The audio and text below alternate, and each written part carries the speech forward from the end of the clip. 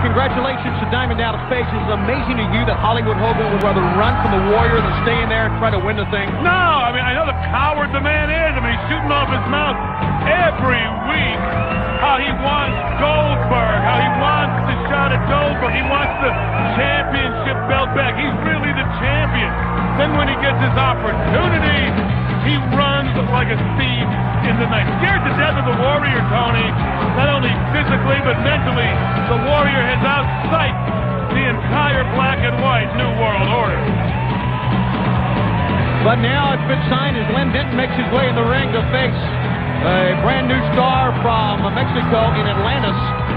Now the stage has been set. Hogan came out a day later on Nitro and said, hey, I'm tired of the Warrior running from me. I don't know who he's trying to fool. I'm going to challenge Warrior to Halloween Havoc, and the Warrior all too quick snapped that one up. The Warrior and Hogan will collide at Halloween Havoc. Well, this time the lie jumped up and hit Hogan right in the face. Running from Hogan. I mean, what? He's not fooling anybody. Halloween Havoc, he'll only fool himself. Bam! He nailed him with a clothesline on that one, didn't he, out of the ropes? Right underneath the mask. Picked him up. And Atlantis showing plenty of agility and a great dropkick. Boy, he can get off his feet in a hurry. Well, I don't know much about Atlantis. I guess it was submerged for a couple of thousand years. And yes, it was. There he is. You know a lot about Len Denton, though, don't you? Yeah, not a very nice guy. Tough character. But he does leave a lot of openings. Too much fighting, not enough science.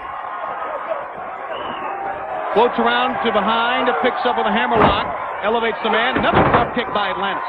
I wouldn't drop kick too many times in a row. Atlantis trying to snap him out. Len Denton with a knife edge backhand chop. And focuses the elbow on the back of the neck. Well, Denton's not going to be out-muscled by Atlantis, that's for sure. He keeps throwing him around. He stays nice. He's an aggressive guy. Well, 2 count. It was a great textbook suplex. Not only dropped him down, but jumped as he was coming down to give a little bit added incentive to that, a little bit added oomph. Always add the oomph. There's another one. Backbreaker by Len Denton. Into the side of the head. Boy, Denton showing a lot of offense here on Atlantis. Oh, yeah, he's going to stay on him. Denton's not the kind of guy that's going to slack off. Slow and methodical and stays on him. Into the back of the head again, Len Denton. All right. In the corner here, what's he going to do? Another sledgehammer blow. Sends him into the other side. Len Denton clotheslines him in the corner. Pin him in the corner again. Slowly chopping away. Atlantis is going to have to start using his speed. He got one right in the gut. He's up on top. Cross body. Send him down. He blocked the clothesline. 1, 2, 3 to Tendy. I told you earlier, too many clotheslines will get you in trouble. And it did that time block that clothesline and use it, Larry, as a backslide to get the pin. Yeah, when you overuse a move, guys get wise to it. Clothesline, if you block it and duck under, it's good for backslides and getting men off of it. Just led to a mistake right there. And, well, that was one Denton shouldn't have made.